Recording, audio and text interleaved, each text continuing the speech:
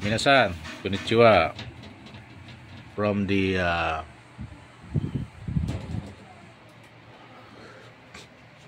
inside the terrace of our house. So let's introduce to you the cultural stuff given to me from Japan. So this is a Japanese chess. This is what we call Japanese chess.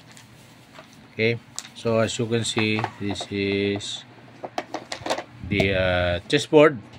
Okay, the chessboard in Japanese chess have 9 by 9 squares. So if you can count, so it's 9. Okay, the difference is that in regular chess it is only 8 by 8. So there are 81 squares in Japanese chess versus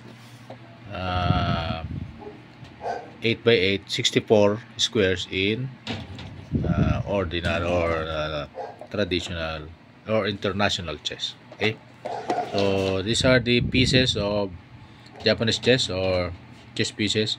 So Japanese chess is called shogi. Shogi in Japan. Shogi means chess. Okay, so let us show you what are the pieces. So it must not that is the wrong way to use this. Do not do this. You can actually do it properly. Okay, I will show you how to use it properly on the next video. Bye bye.